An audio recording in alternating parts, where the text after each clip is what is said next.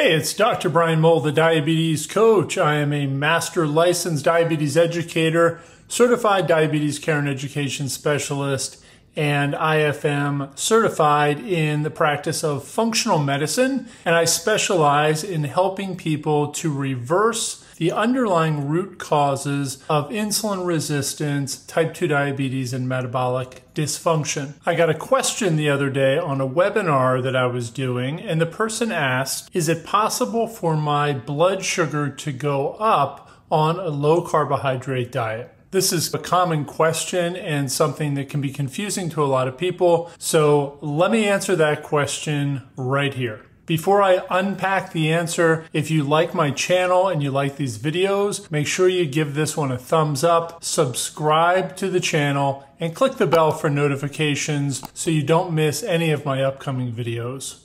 You can also download a free guide called the Blood Sugar Manifesto. Just look in the description to this video below and you'll see a link where you can click on that and download the Blood Sugar Manifesto. So is it possible for blood sugar to rise on a low carbohydrate diet? And the answer is absolutely yes, it can happen, but it's not necessarily a bad thing. The main reason blood sugar goes up in some people when they start on a low carbohydrate diet, restricting carbs to say under 50 grams per day, is something called physiological or transient insulin resistance. Now, if you've been following my videos and my channel, I'm sure you know what insulin resistance is, and you know that it's not a good thing in most situations. But there are some short-term transient situations where insulin resistance is, in fact, an important adaptive mechanism that the body uses to protect the fuel source of the brain, heart, and muscles. For example, during fasting, the body becomes physiologically insulin resistant. It's a transient adaptive state of insulin resistance, and it happens for a reason. The body wants to preserve available glucose for the brain. Now, the brain can burn glucose as well as ketones. In a normal fed state, when you're eating, the brain will burn almost exclusively glucose. But in a long-term fasted state, the brain can shift its energy sources to burn up to 70% of its energy from ketone bodies. That happens gradually over days, and on a very low carbohydrate diet, ketogenic diet, the brain will shift to burning some percentage of ketones for its energy source as well. But even in the extreme cases of long-term fasting, the brain still needs some glucose,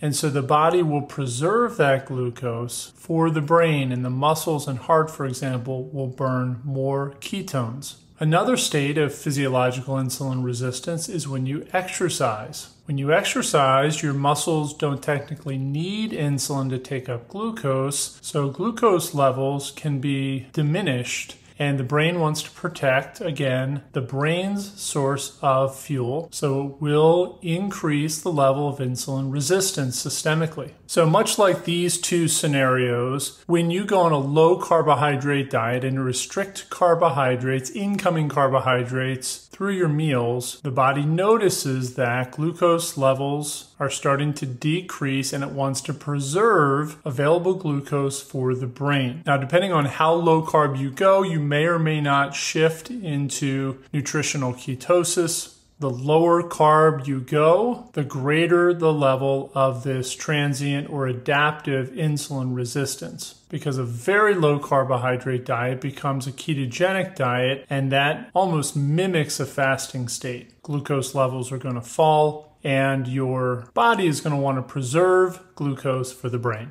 Now, as we become insulin resistant systemically, that's going to affect the liver as well as the muscles and fat cells. And so the short-term transient insulin resistance in the liver can have the effect of allowing glucose levels, fasting glucose levels, to come up slightly. We're not going to see a huge increase in fasting glucose, but it can be anywhere between 3 and 10 milligrams per deciliter. If you're used to seeing your blood sugar at 85, it may go up to 95. And that can be concerning for a lot of people, but a short-term blood sugar elevation like that in a fasted state is not dangerous. It's nothing to be concerned about. And this is not harmful pathological insulin resistance, which leads to things like high blood pressure, high insulin, and metabolic dysfunction. This is a temporary, short-term, transient, adaptive state. It's something the body's doing on purpose, and the body will reset once it feels like it has enough glucose available for the brain.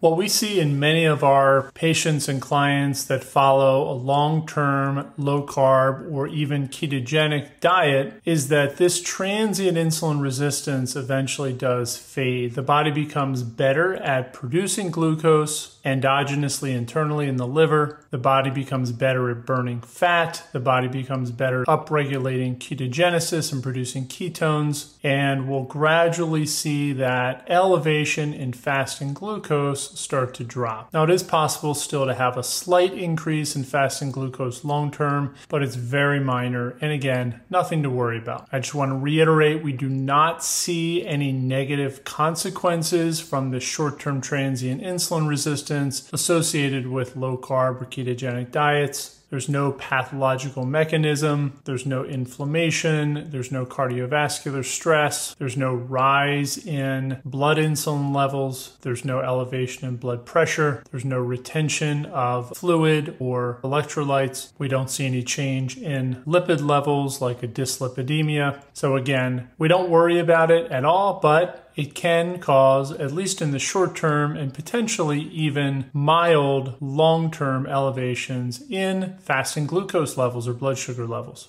Is there anything you need to do about it? Not really. It's not harmful. It's natural. It's adaptive. It's the intelligence of your body doing it. And so we really don't want to fight against that. The only suggestion I would have is after a few months, I do think it's a good idea to cycle carbohydrates. So I would not recommend staying on a very low carbohydrate diet or energy restricted diet continuously long term. We typically recommend doing maybe 6 days on and 1 day or 1 meal off, or maybe 2 weeks on and 1 day or 1 meal off.